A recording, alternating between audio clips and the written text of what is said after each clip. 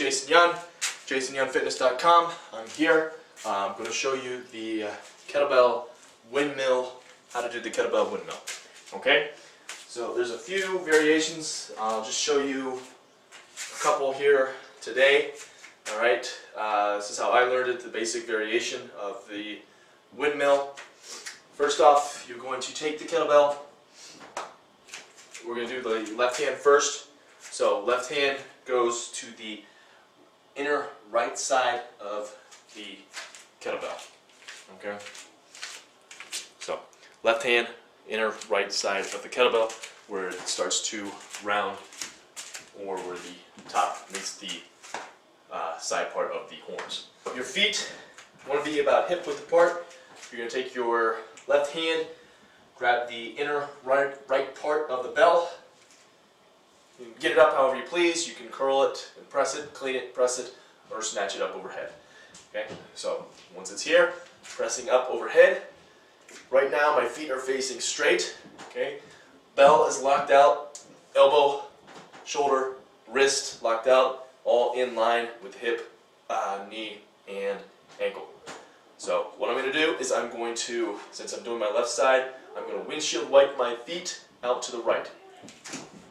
Okay, so now they're pointing that way. Alright, what I'm going to do next, I'm going to jut my butt and my hip out towards the left. Okay, always looking up at the bell. Everything's locked out, jutting. You can take your arm, push down, guide yourself down, guide yourself down, guide yourself down. Okay, once you reach the bottom, alright, then you're going to engage your glute and then bring it back up to the top. Okay, so again in fast motion, coming down, coming down, coming down, coming down, all the way to the bottom.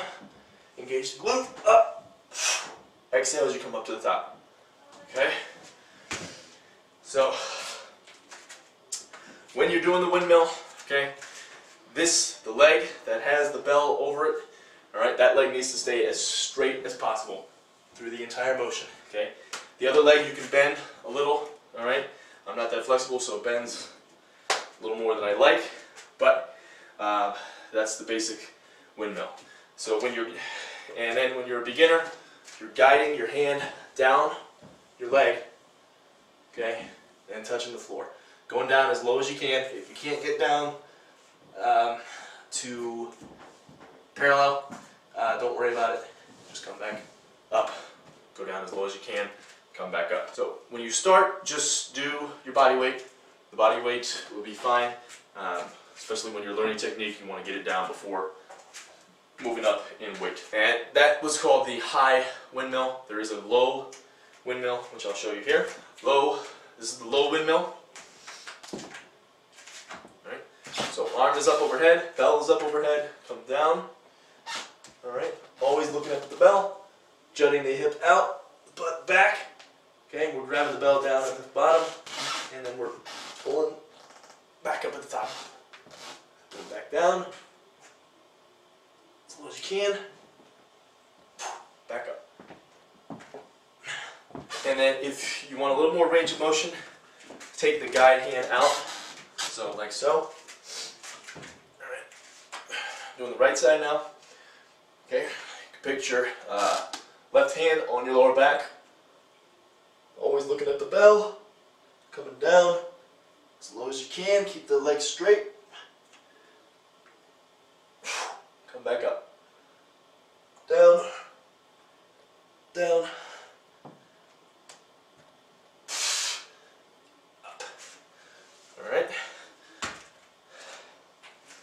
so that basically is it for the high and low windmill. There's a couple different variations, but that's the basic variation that you can do. The key points on the high windmill, which is what we'll do for the online boot camp most of the time. When you have the bell up overhead, you want the bell resting on the meaty part of your palm. Okay?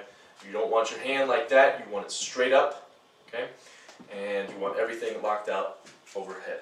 And everything is in line, wrist, elbow, shoulder, hip, knee, ankle, all in line as you're going down. Once it's at this point, you're going to windshield your feet out to the opposite side that the bell is overhead. Okay? Then you're going to jut your hip out, come down.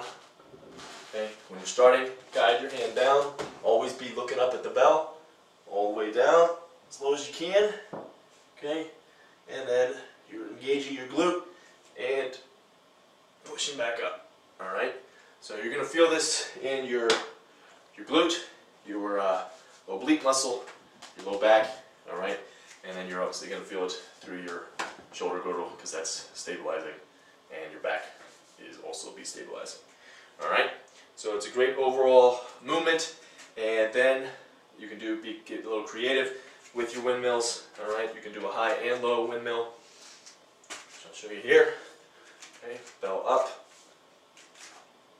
Windshield wipe the feet out. Come down. Alright, as slow as you can. Grab the other bell on the floor. Come up. And you got it. Okay? I'll do another rep.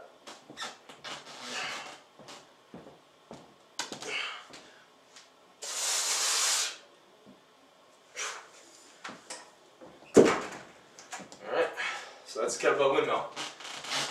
Hope you enjoyed this. Give the exercise a try. Again, this is Jason Yun. I'll see you later.